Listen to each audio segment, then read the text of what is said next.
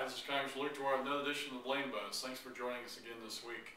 Just want to give you a few of the highlights that as we've been going around the district that occurred.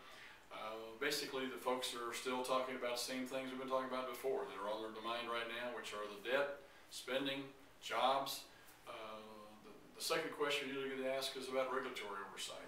Every single entity that we talk to, every business or political entity or school, wherever it is, oversight is always a big concern. The regulators are a big concern. Just got done with a meeting a while ago with a group, and again, that was a major portion of the discussion, is the oversight that's on steroids, that is very intrusive, it's very obtrusive, that it seems like they're trying to find people instead of trying to work with people, and we think that's wrong.